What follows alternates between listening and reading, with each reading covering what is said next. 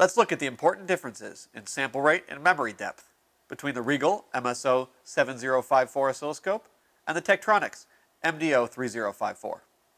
These are both 500 MHz oscilloscopes. The Tektronix is running version 1.26. In this test, we're going to characterize some high-frequency noise that seems to be being injected into our signal. On the RIGOL, we can set this up at 2 milliseconds per division because we have 10 gigasamples per second sampling on this channel with 500 million points of memory depth. So this allows us to really see a deep look in context of this signal. Out this far, we can tell that there's pulses happening about every 1 millisecond. We're at 50 millivolts per division on the vertical in a 50 ohm mode. Now from here, we can easily zoom in, really see what this signal is all about.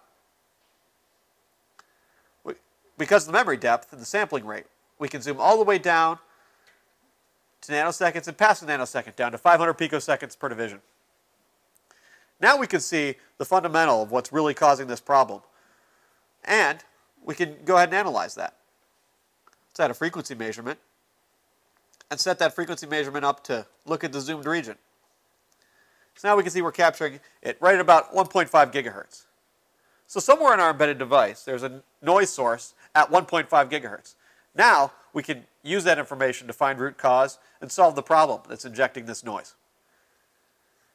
So here we are looking at the exact same high-frequency noise signal using the Tektronix MDO3054.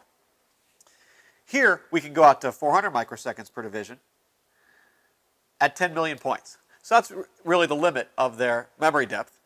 And even with just the one channel on, we're at 2.5 gigasamples per second. So here we can start to see the pulses, time correlated. Now let's use their wave inspector to zoom in. We can zoom in down to 1 nanosecond per division and start to see the nature of that signal.